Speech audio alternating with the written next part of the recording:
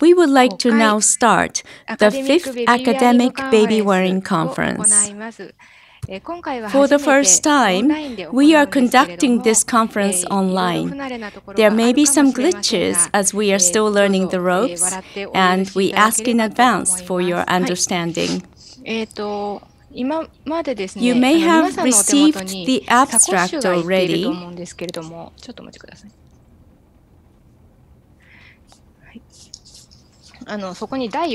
which reads the 4th Academic Babywearing Conference instead of the 5th. This was a typo that surprised us all, and we do stand corrected. Today, we are going to consider baby wearing from a scientific standpoint. But before we go into details, let me briefly share with you our history and background. First of all, there are many definitions for baby wearing. The definition, in a very narrow sense, would center around these 3 statements as shown here. As a part of our efforts to raise awareness about baby wearing,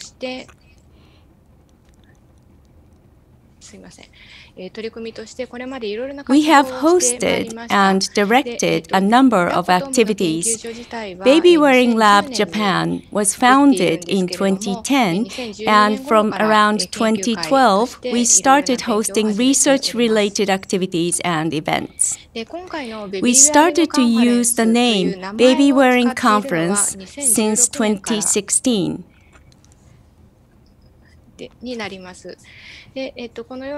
You can see in this chart the events that we have hosted so far. We hold academic conferences once every 2 years. In between, we host events entitled Technique, focused on learning the skills.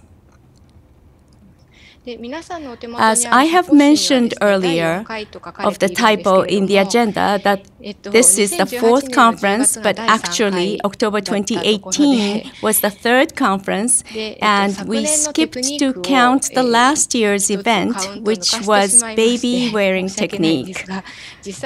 So this year's event is actually the 5th conference. Our apologies once again. We will not send out the updated version of the abstract, so we hope you will kindly forgive us and make the correction on your copy. A bit more on our past activities. In 2014, we hosted 2 events. Especially this second event was my personal highlight, a magical event. We were fortunate that Professor Blandine Brill, the famous anthropologist from France, happened to have been in Japan during the conference period, and she kindly accepted our invitation. We also benefited from the presence of Dr. Kuroda Kumi. Dr. Kuroda researched about transport response. We also had the pleasure of hearing from Professor Tsutaya. She presented about her research on ancient teeth to determine how long babies were nursed.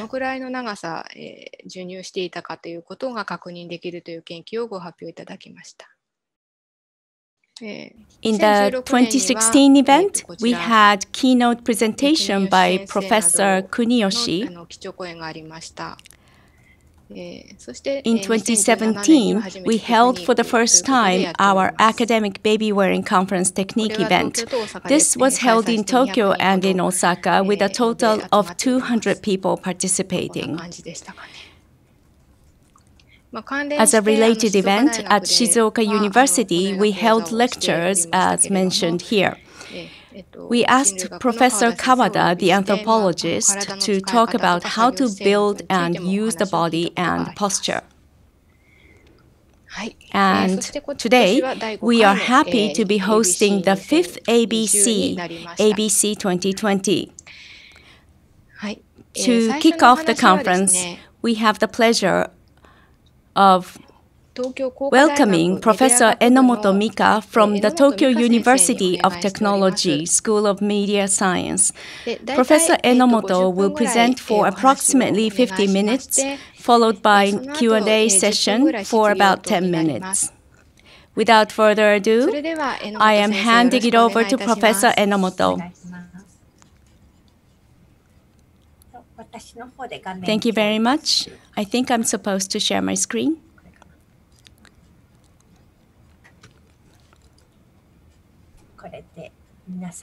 I hope I am sharing my slide here. Okay, let me get started. My name is Enomoto Mika from the Tokyo University of Technology. Nice to meet you all. Ms. Sonoda kindly invited me, but I wanted to warn you that my specialty is somewhat different. I specialize in psychology, and when I learned how to swim, I wrote a paper on that experience. And Ms. Sonoda asked me if I can talk to you about it. Hence, I am here today. This is me pictured here. About 1.5 years after I started taking swimming lessons, I went to Cebu Island in the Philippines. These photos were taken during that trip. Since I don't get to go there now, I'm feeling nostalgic looking at these photos. This was taken at a place called Oslo in Cebu Island. This is a whale shark. There was a packaged tour that lets you swim with whale sharks. As you have seen in the previous photo, I have goggles and used a breathing tube and was able to swim around as well as above and below the whale shark. It was very soothing to see them. Fishes were so effortless, swimming with no extra tensions or force. For a swimming learner like myself, these fishes were the ultimate examples to emulate. Looks like I stopped the slideshow. Let me try it again.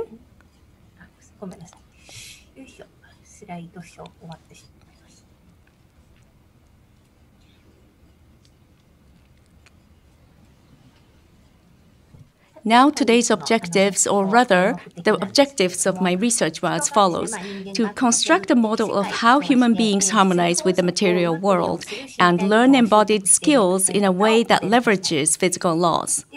In the process of communicating embodied skills, how the learner makes sense of the linguistic representation and its relationship with the physical moves and the laws of the material world. Here, I have used the 4-character word Zenshu Tongo, meaning reaching sudden enlightenment by gradual learning. This is how practicing every day will lead to one day understanding what you need to do. And eventually, for the members of this organization, because baby wearing is a very delicate physical skill, I hope I will be able to provide you with an insight or steps to consider your baby wearing practices. This slide is actually the last page of my slide deck, but I thought I might as well talk about it up front. And today I'm going to have a lengthy talk about how I learned how to swim, and I have picked up some insights that could also be applied when considering baby wearing techniques. For example, here are some statements that you often hear from your swimming coaches. Staring at hundreds of photos will not make you a better swimmer. You'll get it one day if you practice long enough. You must be thinking that you should kick this way, or you must be thinking this way. Comments from your perspective, so to speak. And they say, but in fact, it must be that way. That's from their perspective. And also, please practice every day during the week. Otherwise, you will forget, right? By forget, the coach meant my body will forget it.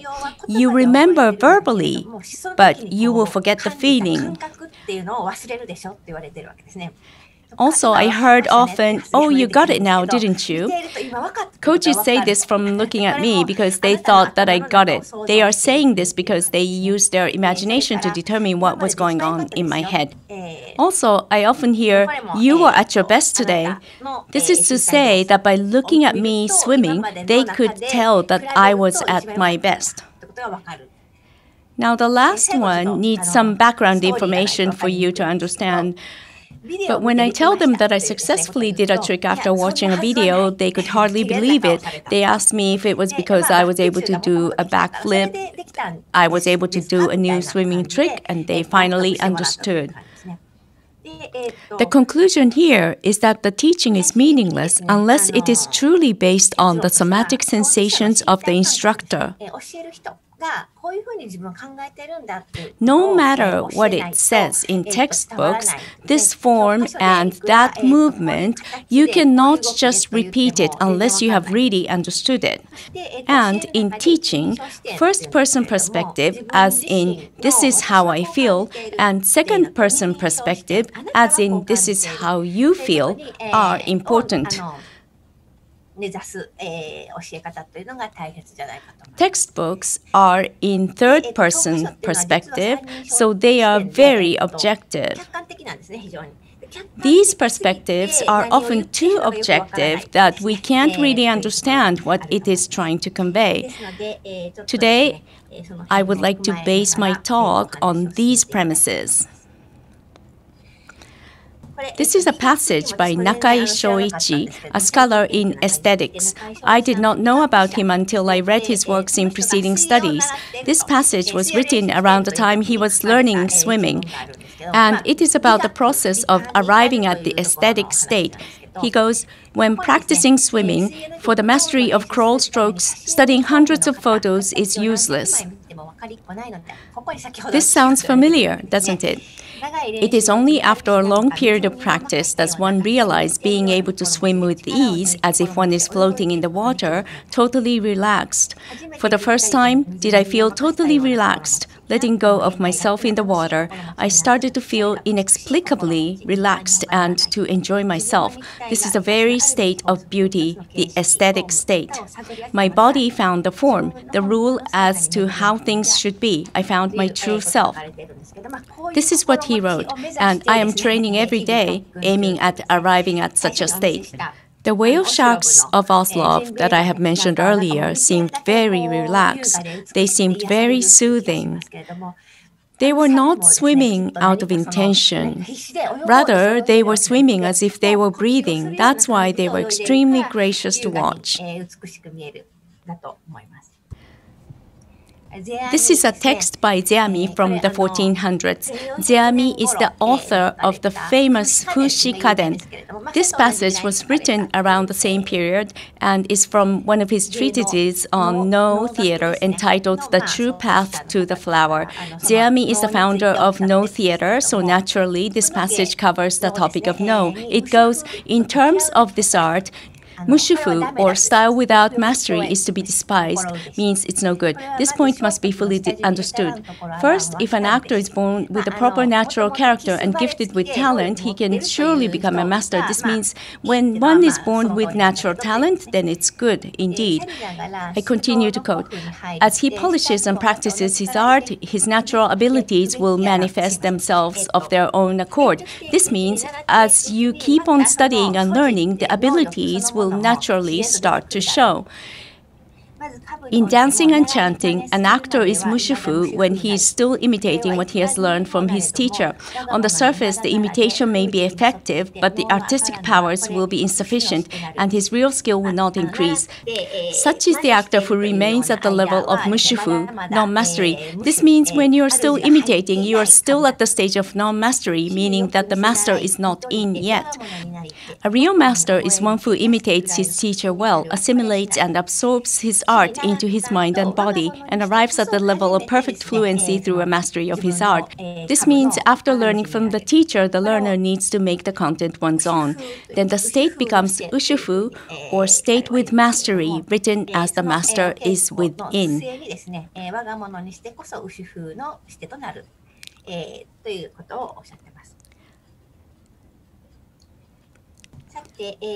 Now, fast forward to the present day. A professor of Keio University, Professor Suwa, came up with the concept of embodied metacognition. The words, which are symbols, all the words that one uses, need to be accompanied by taikan or embodied sensation. What is taikan? It's a coined word and is defined as a form of proprioception, the totality of signals that go through the body originated by the interconnected moves of the muscles, tendons, and ligaments, and so on, which was triggered by the movement of the body. It may be easier for you to understand if you look at the diagram here. This is how the symbol cat is perceived through embodied sensation. You have the tone of voice, the psychological aspect like not letting the guards down, whiskers, coat of fur, slow moving. There's a network of a variety of words that make up the concept of cat. So there are many ways of representation. And these are always accompanied by the embodied sensation. For example, very soft to touch and fluffy coat of fur, thick and straight whiskers, tingly, bending, round eyes. Well, this is visual, but you may feel drawn in. So only by having such connections do the words start to have meanings.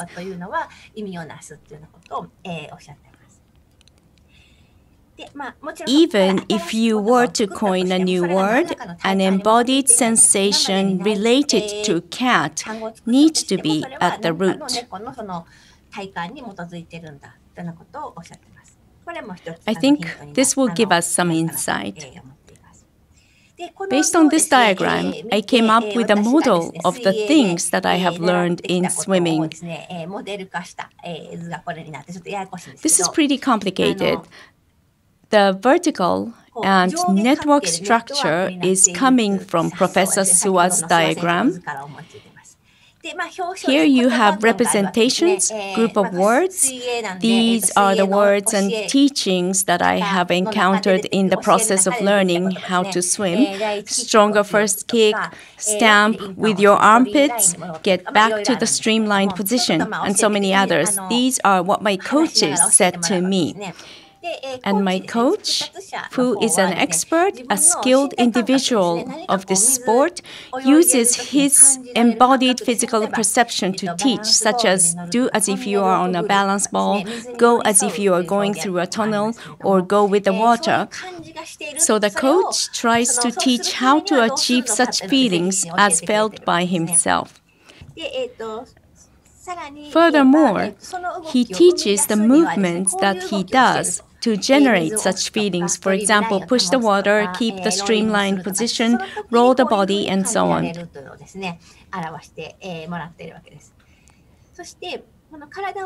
By moving the body, for example, by rolling the body, there will be less water resistance, and it becomes easier to advance in the water. So you are initiating an action to the water. That means the swim is generated based on the relationship between the water and the motion, which leads to the perception. And he represented that by the word. And the learner has no clue what goes on behind that representation, so what he or she can do is to try to decipher the word uttered by the skilled individual. And eventually, I came up with this model. So this is the conclusion of the analysis, which I am going to discuss now. Now, what can we find after mastery? I have some quotes. The first two are from surfers. The first one is from Duke Kahanamoku. He is known as the father of surfing. This is written in Hawaiian language. It translates, be one with the flow, with the water. Do not resist and go with the flow. So it is not like you are going to get on the wave. It's not like that. And Gary Lopez also said, flow with it, be part of it. And Coach Fujiwara, my coach, said things like this. So it's related to swimming. Snuggle with the water as if you are going through a tunnel in the water. If you break the tunnel as you proceed, the water will resist you. So they are all saying somewhat similar things. These are the things that I would like to learn. In this first-person study, I was the only subject in this study. In my process of acquiring swimming skills, how I acquired the somatic sensations is what I am going to discuss. Here are the supporting materials. I am a psychologist, so normally I would conduct experiments, collect data from around 20 to 30 subjects, and make statistical analysis and come up with a conclusion. This has been the standard process of my works in university, but I got rid of all that for this study, and I will only rely on my memo or notes. And this first-person study is a reflective study. And I was only able to come up with this methodology. I made 2 memos or notebooks. In the first notebook, I wrote down everything I learned each time. Basically, I wrote down everything my coach said. After the training session, I wrote them all down. I used waterproof notepad. Here, I wrote down, bend my knee when kicking, lift my leg from the thigh, use my abdominal muscle, and so forth. I also made a notebook for documenting my self-training sessions. This notepad had dates, like a calendar agenda. I wrote down what I did for practice every day and some ideas for improvement. Here I wrote Plan 1, Plan 2 for improvement, kick to get back to streamline position, accelerate the timing for faster speed. So I wrote down ideas for improvement in a diary format. These were the basis of my study. This is pretty complicated, but I wrote down physical moves and utterances, and these are the symbols. In the brackets are the direct quotes of what my coach said. I sometimes summarize what my coach said, so I wrote down the summary without using brackets. I used double angle brackets for partial quotes. Physical moves are in round brackets and special terminologies are in bold brackets. Sorry, this is the same thing. Now I am going to discuss butterfly stroke. The reviewer of my paper did not have proper swimming experience, so I was asked to explain how to execute the butterfly stroke first. So I came up with this diagram. I got the images from Kotobank. Basically, 2 kicks are performed every stroke cycle to propel the body, first kick and second kick. In the first kick, you use your knee down and kick like this, and your body becomes straight. This is called the streamline position. From this position, catch-pull positions are performed with the arms, and when the momentum of the arm is at the largest, the second kick is performed. That will move you forward. Then bring your arms above the water, bring them forward to complete the recovery phase. So this is the textbook explanation. Mr. Aso Yoshihiro, I found this channel when I went on YouTube. His explanations were easy to understand. He called it Donburako butterfly. Donburako is an onomatopoeia for floating. According to his channel, you sink in with the first kick. Then you come horizontal with the streamline position. Then with the second kick, you pull while going upward. Then that will bring your head above the water for easy breathing. After watching this video, I tried it in the pool and I somehow succeeded. I was able to swim 25 meters. That was my very first try at swimming butterfly. At that stage, I still did not quite understand what was going on, and this is what I wrote down then. First of all, I did not achieve full rotation of the arm. I think I was too slow that I could not complete the arm motion while I was floating. Second issue was that my shoulder stayed in the water the entire time. It's extremely difficult to rotate the shoulder like this in the water, so you are supposed to lift it above the water, but I was not doing it. So I pondered on the causes. First one was the trajectory of the rotation of the arm. Second, it could be the timing. It could be the strength of my arm, or my catch and pull were performed at wrong moments. Or perhaps my kicks were too weak. So I thought of many causes, but I was doing it by myself and I could not figure out what was the right thing to do. So I decided to work with a coach. I decided to take swimming lessons. It cost me 3,000 yen for 30 minutes. It was for a fee. I decided to go for it. My first lesson was on the 18th of December 2018. How to kick, how to crawl, the right rhythm. These were the three things that I learned that day. First of all, my coach asked me to float face down. This is called prone float, and I was told to kick, so I tried it. Then my coach held my legs and said, "You are thinking you are doing this. You are swinging your legs down, right?" What he meant was that I was trying to really kick it, so I was bringing my legs too deep. And as a result, my upper body was bending upward. But my coach said, in fact, you should do it this way. So it had to be shallower. Rather than kicking the water downward, you do it as if you are sending the water backward. You use the muscle at the back of your thigh. That's what I was told. Also, I was instructed to point my toes and to push the water when I am fully extended. I was advised to go pigeon-toed to gain the surface, and when I kick, I tend to lean forward, so I was told to stamp with my armpits. Yes, I did wonder what my coach meant by that, but I wrote it down anyway. Stamp with your armpits. If your arms are too drawn, you cannot stamp it. So did my coach mean to stamp it like this? Well, I did not get it. Draw means like this, so if it is this way, you cannot stamp it. So that was the meaning, but I did not understand it at that time. But this is what my coach often says. And my arms must be touching my temples at all times, like this, and it has to be flat and parallel to the water surface. So I should not move it and should maintain the same rhythm. As for kicks, first kick is stronger, second kick is weaker. As for the arms, I must do as if I am on a balance ball. So the form must look like this. That's what I thought. And elevate the elbow and bring it straight down.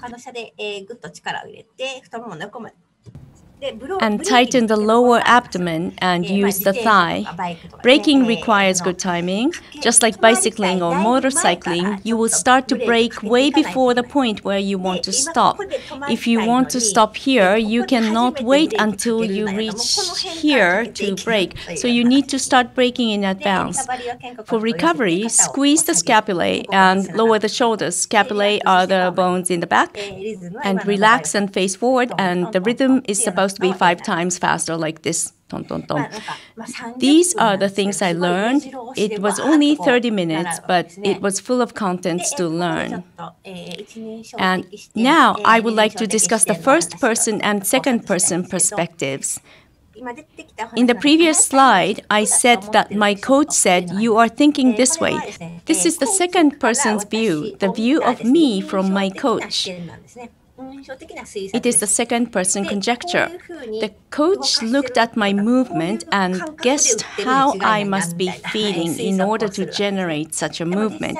And the coach went, "But it is supposed to be this way," while actually moving my legs. And at this point, I am guessing the coach's or the skilled person's perspective as to what the correct way must be.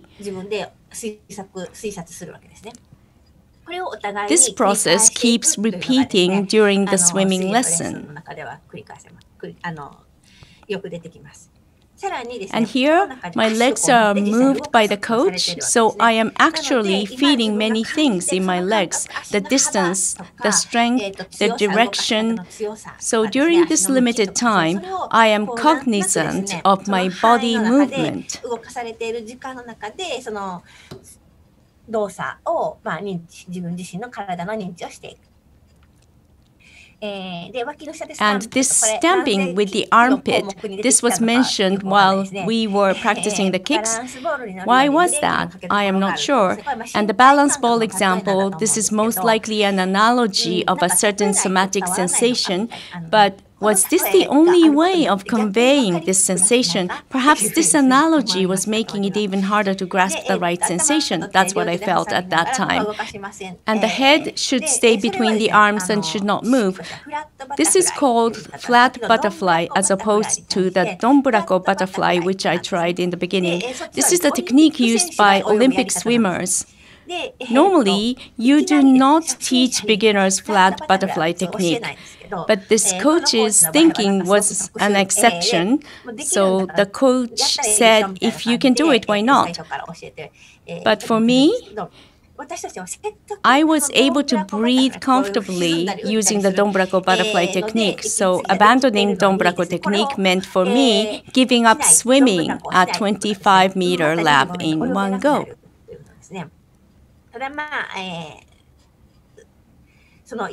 This happens quite often in learning physical skills. If you learn the wrong technique, you will need to abandon it.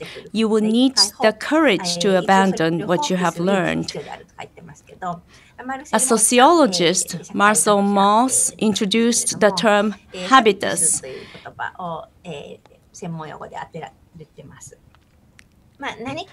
He defined that bodily skills often have some sort of ingrained form or disposition.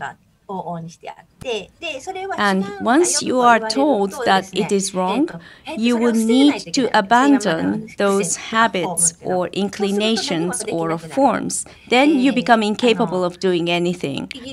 He wrote of the time when French and British armed forces jointly went to the battle. British soldiers needed to be given British-style guns, and the French soldiers, the French guns.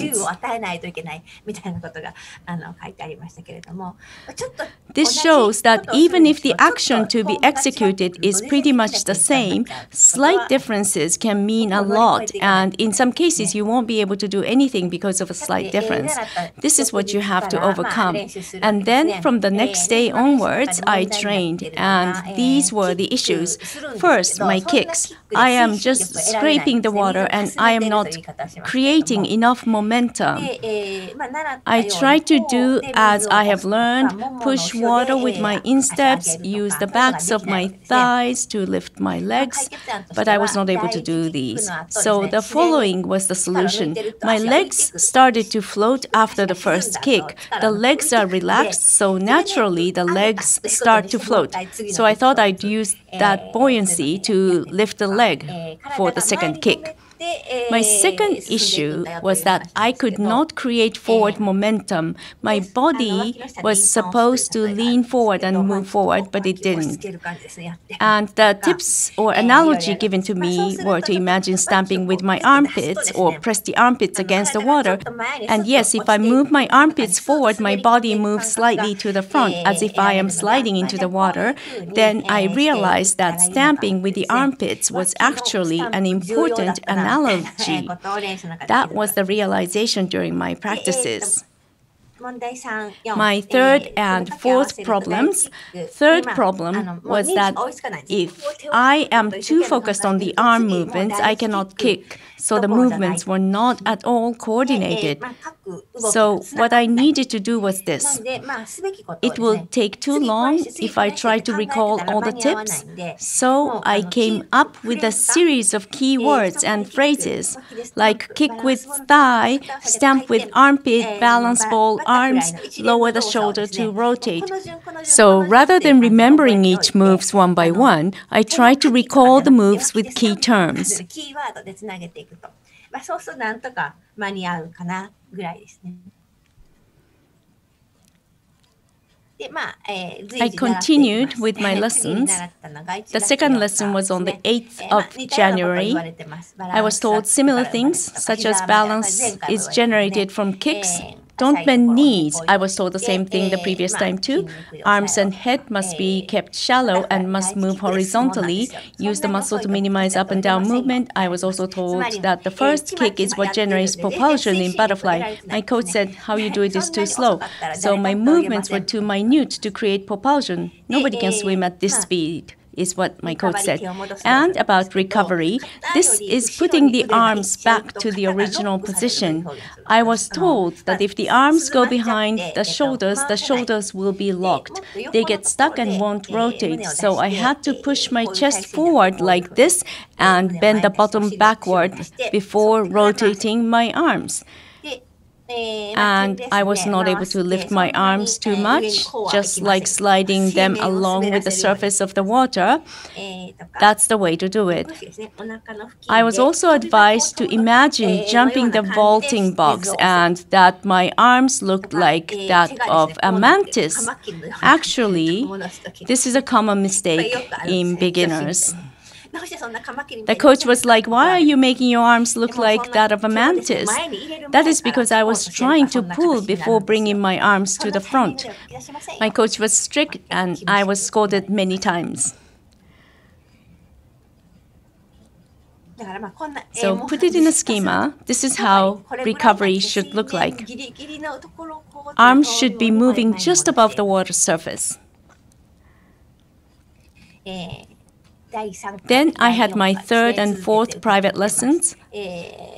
Kicks, you should use the thighs, not just the knees. Your buttock must be showing above the water, like this angle.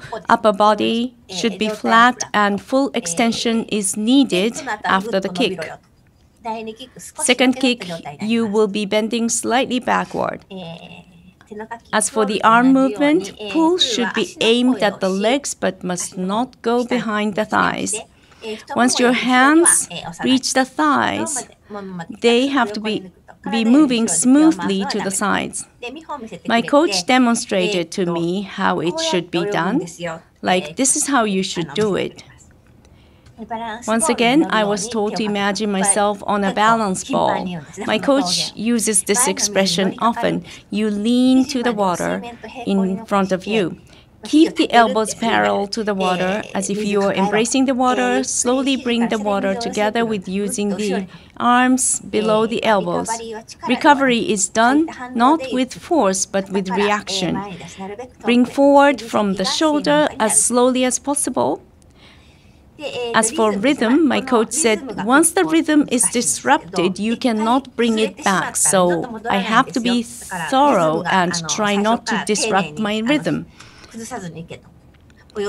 And I was told to try it, but because I was nervous and was fearful that I may drown, the rhythm kept on accelerating. I was told to slow down, but it was very difficult to do so.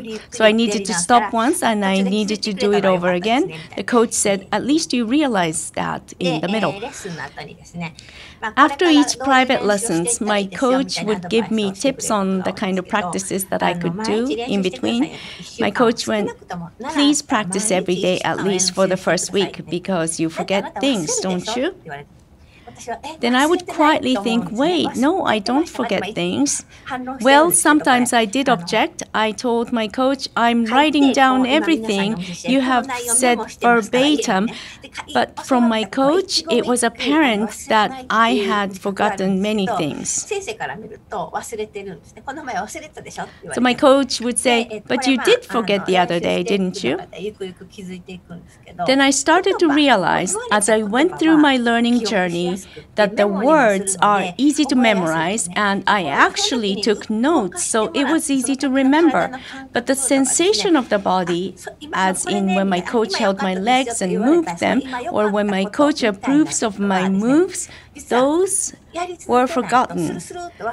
That is why the body needs to be reminded of those sensations every day. That is why my coach asked me to practice every day. And I did practice faithfully every day for 1 week. And there were certain things that I could not do right. For example, I was sinking after several strokes. So after 10 meters, I was sinking. So I needed to stop and stand in water. And the reason was my slow kick. Next page, please.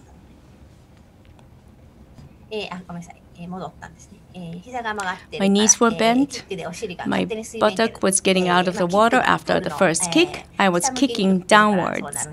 So these are the things I thought. And the solutions were I would be more careful with my streamline position, lift the legs straight upward after the recovery and kick, but I can't lift it straight up. And I move straight to armpit stamping position after the body is bent.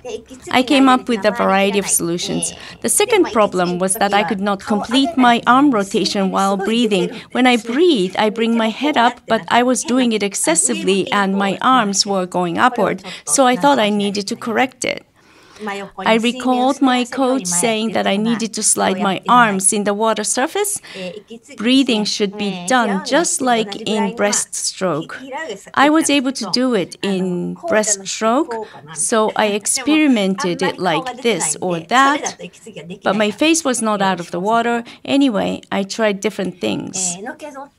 The third problem was that I was bending backwards too much before I came down, so I needed to be more straight, more shallow. And came the fifth private lesson. My coach was like, "That's too soon again. You're doing it wrong again." My first kick, if I go too strong and deep, my buttock will go up slightly. And the following is the basic for everything. Knees should not be bent. Use the hamstring muscles to extend the legs and lift and then bring down. Second kick should be soft. Buttock should not be above the water. Knees should not be bent. Stretching after the first kick. It is called the dolphin kick. Your hip is elevated from the kick, so if your head is down, your body naturally goes down. And my coach said, "Nishimoto-san," Nishimoto is my real name, "this is your weakness. Your shoulder is too low." I needed to put my shoulders forward, not down, in order to move forward.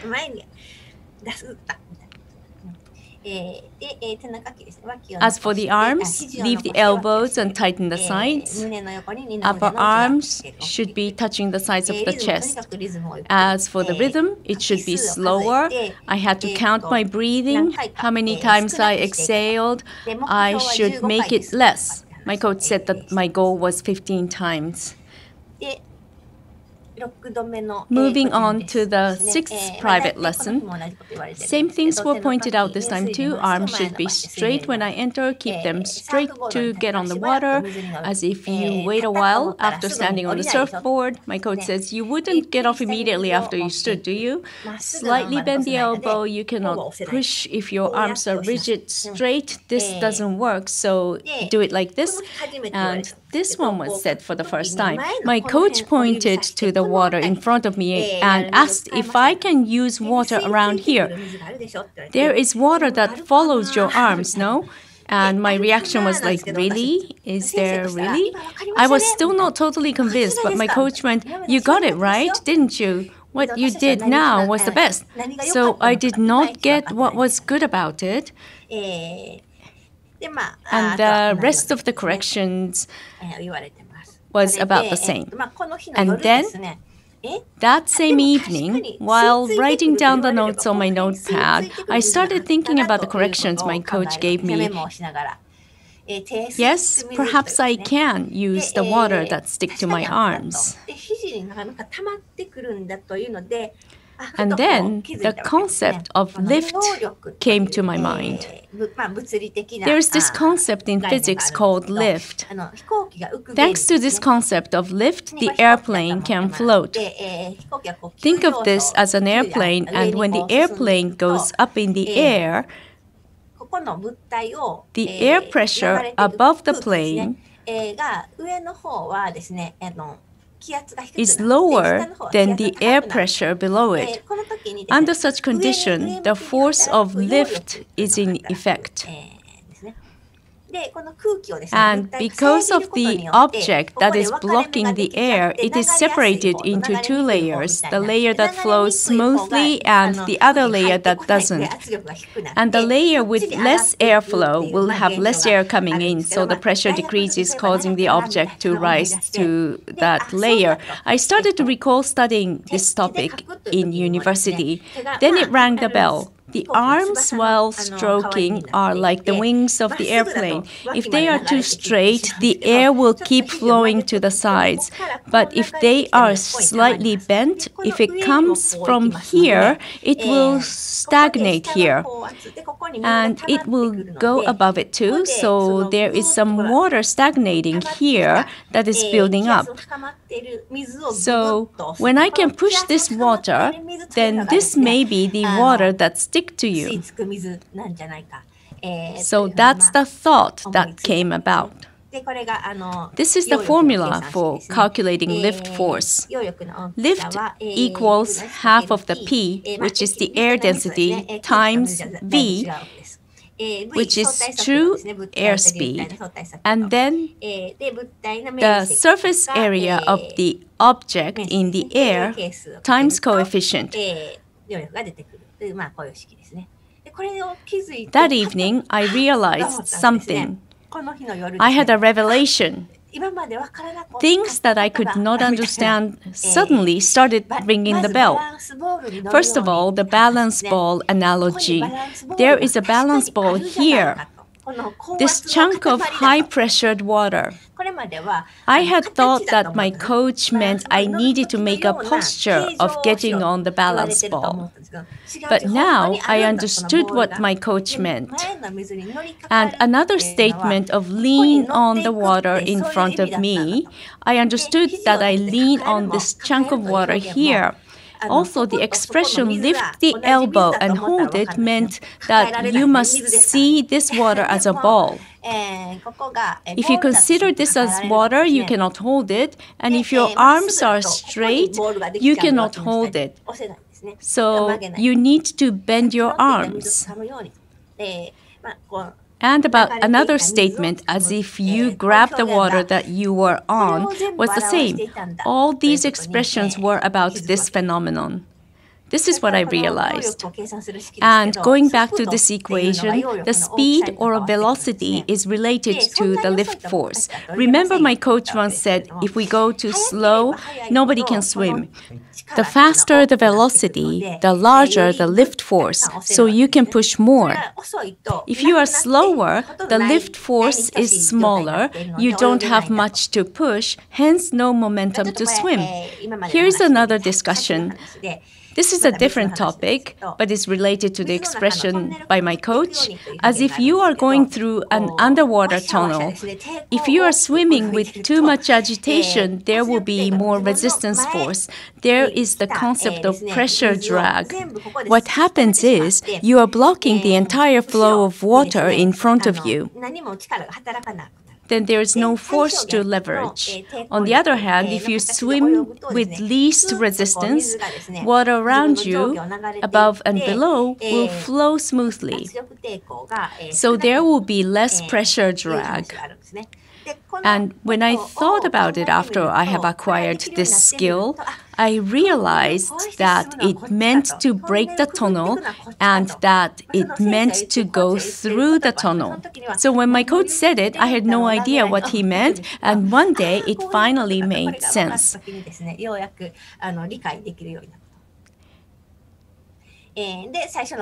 And now going back to the initial diagram,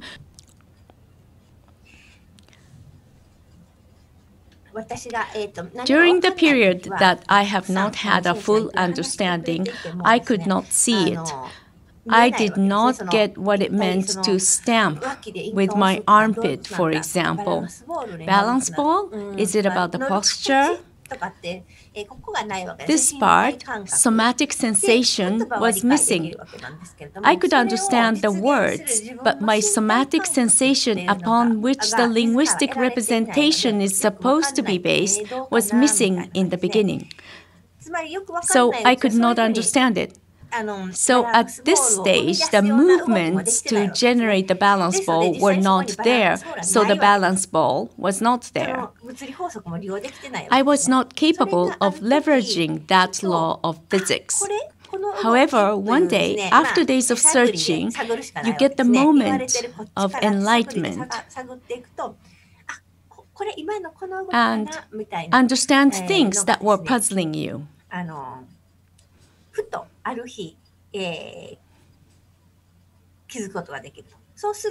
Then, all the links are connected from bottom all the way up to the top. Oh, this is it. This is the feeling. And then, I start to understand the representations of my coach. Once this happens, it happens not only with one, but also with everything. In addition, horizontal networks become activated and connected as well. So this and that were not independent. This is possible because that is happening. So there is a horizontal connection in the law of physics, lowering the resistance, meaning lessening the friction. And then you can leverage the law of inertia. And when you have enough lift force, you have enough buoyancy. So everything is connected. And there is a movement to activate all that. And the movements, too, are not independent, like 1, 2, 3, but they are interconnected. Once you get it, you understand how such sensations occur. That is to say, in the lessons, I get taught using words, which are representations, and physical movements. Once physical movements link with the material world, the reactions from this linkage become somatic sensations. And once these somatic sensations are felt, the learner finally gets it. This is the model of learning embodied skills.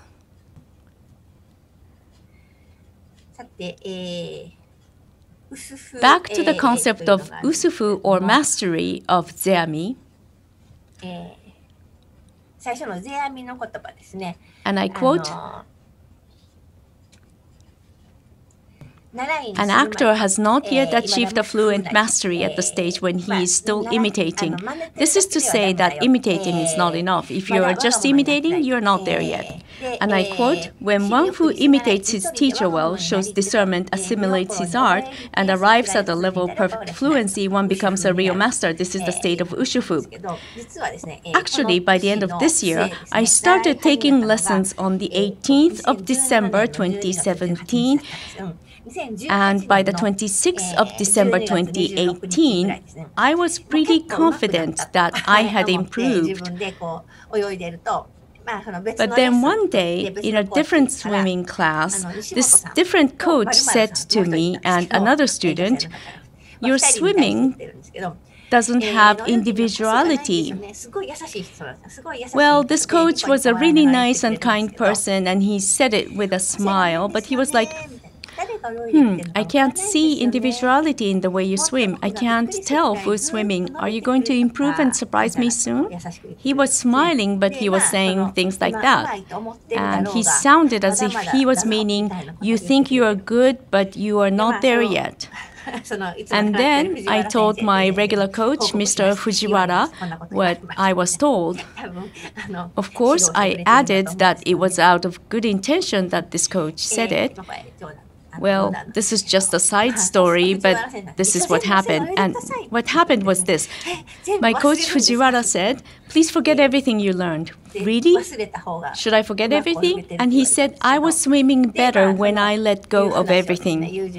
And I told a friend of mine about it, and this friend said, "Oh, it's shuhari. I did not know this term, shuhari." So I looked it up. This is the teaching of Sen no Rikyu, the master of Japanese tea ceremony. And I quote, "One must observe the rules, but even if you break them or depart from them, you shouldn't forget the principles. 守り尽くして is shu, keep and protect. 破るとも is ha, break and transform. 離るるとも is re, detach and transcend. Shu means to learn the basic practice and dedicate to follow the rules and teachings. This is in the context of the way of tea, so at this initial stage, one must follow what the master teaches. The second step is ha step. This is the step to shed one's skin. Based on what one has learned in step 1, what one has learned from the teacher, add new elements and make changes to see what works for oneself. So in a way, this is breaking the form of the master to make it your own.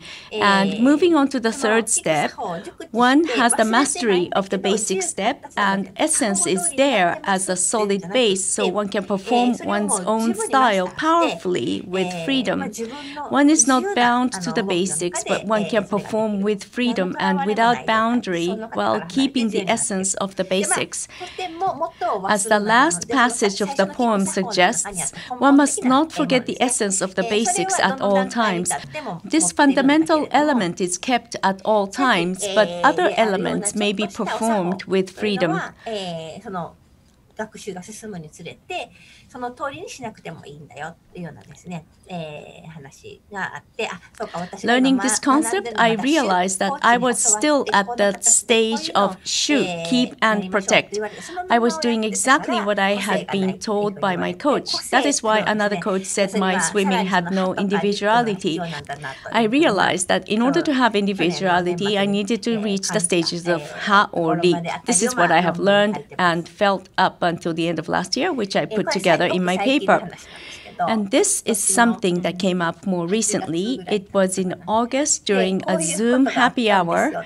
I shared my experience. And one of my junior colleagues made my story into a 4-frame comic strip. I was learning back kick. My coach said, "No, Miss Enomoto, you need to lift your leg more, holding my leg. You are so stiff. You aren't there yet."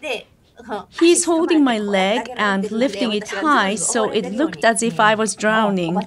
And there were onlookers, these ladies here, worried what was going on. That evening, I happened to have had a ballet lesson.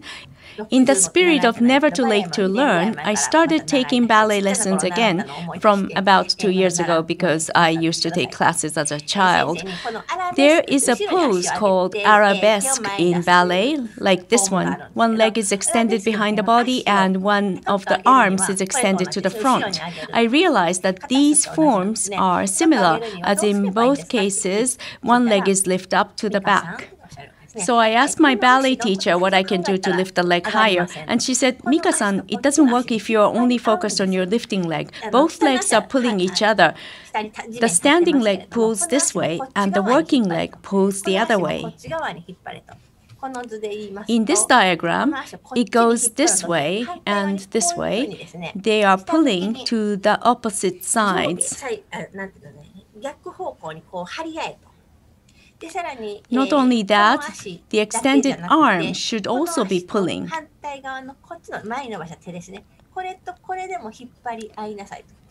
So by all of the elements pulling to the opposite sides, the leg is pulled up too.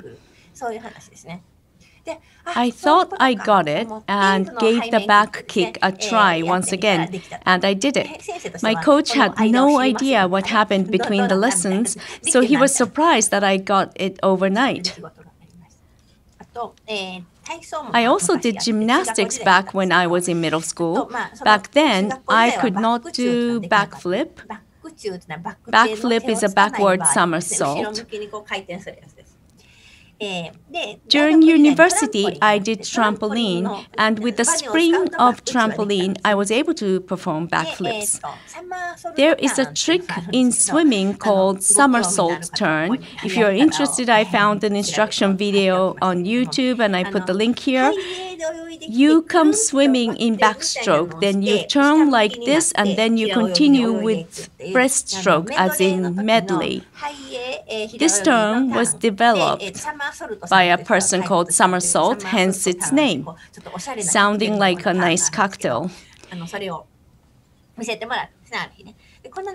One day, my coach Fujiwara proudly showed me this turn. I was like, oh, this is great. And he said proudly, this is called somersault turn. So I searched on YouTube for somersault turn. I found many tutorial videos, and I studied them and tried it in the water the following day, and I did it. Someone who struggled with butterfly so much could perform somersault turn in one go. Coach flew from the other side of the pool and asked me, who taught you that? You showed it to me the other day, and I watched some videos on YouTube, and I said, it's just like backflip, right? And he looked suspicious. Oh, then you were able to perform backflip, and you saw the somersault turn and tried it and did it? What Coach Fujiwara normally says is that seeing YouTube tutorials would not help, so he was just not convinced that I learned it solely from YouTube. But there is another background element here. I had gymnastics background and was able to perform backflip. Now my presentation is coming to an end. Source of learning of a physical skill is not limited in a particular discipline. As we have seen in the example of ballet and swimming, if you can do ballet, you can swim. It makes it easier for you to acquire swimming skills. If you can swim, it makes it easier for you to acquire ballet skills. So I would not specify the combination of disciplines, but learning one physical discipline can lead to the learning of other physical disciplines. It has to do with acquiring how to move the body within the physical laws of the world, because knowing how to move within the laws of gravity, of buoyancy, etc. is very important. All roads lead to Rome. Knowing how to exercise means knowing how to move the body. Knowing how to move your body as you wish is knowing how to exercise and knowing how to work out. This is what Coach Fujiwara said.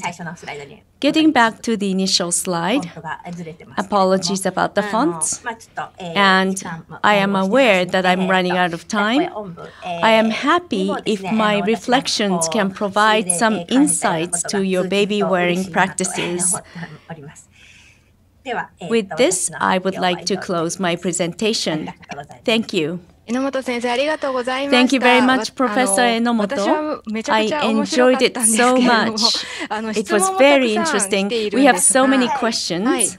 But first, I should have warned the audience in advance, and I am sorry for not having done that.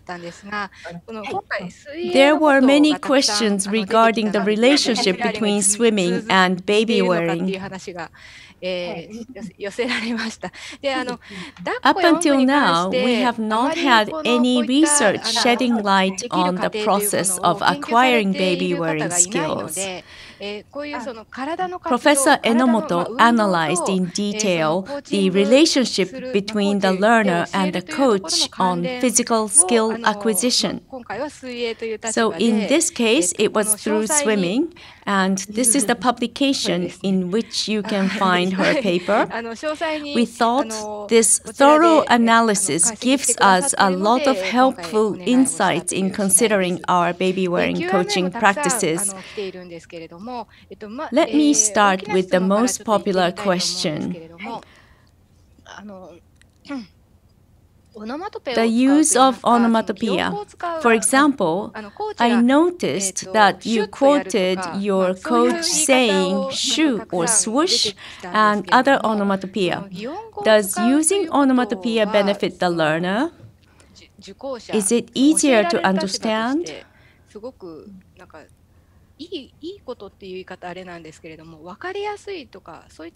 Are there any findings on this topic? Well, onomatopoeia. Until the learner gets it, the learner has no clue. This is often the case. Once the learner gets it, once the bulb lights up, then it's all good. So you better not overuse it, but it is certainly helpful, I think. Japanese language has a lot of onomatopoeias. Swoosh, whoosh, phew, and so on. So as Japanese speakers are used to it, right? Yes.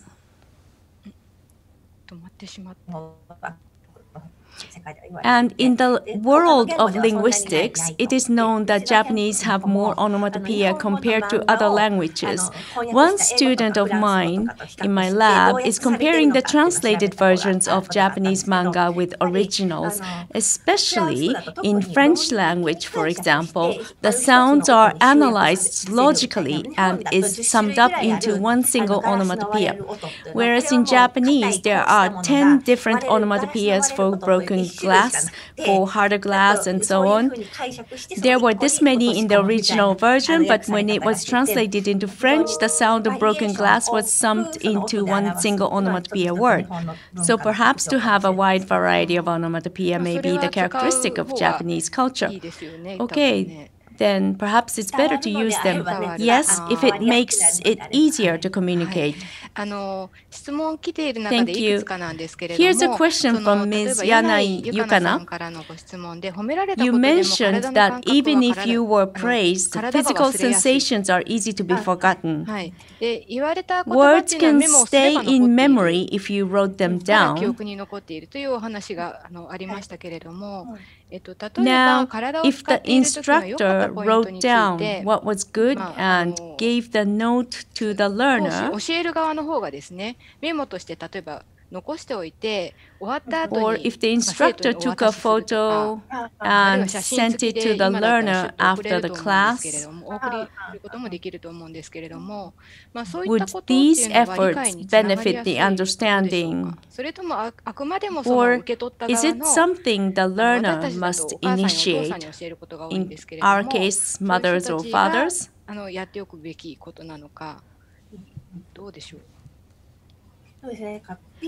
Well, in my case, I did not videotape the swimming lessons because I couldn't.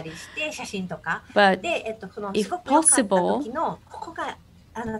if the video is available of such moments, then it can help recall the physical sensation